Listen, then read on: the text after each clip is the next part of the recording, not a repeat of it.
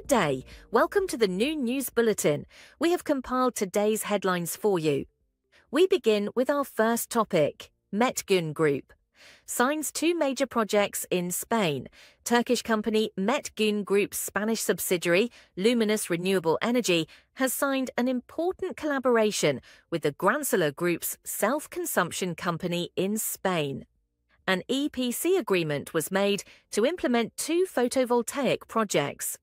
These projects, located in the cities of Soria and Zaragoza, aim to produce a total of 23 megawatts peak of power.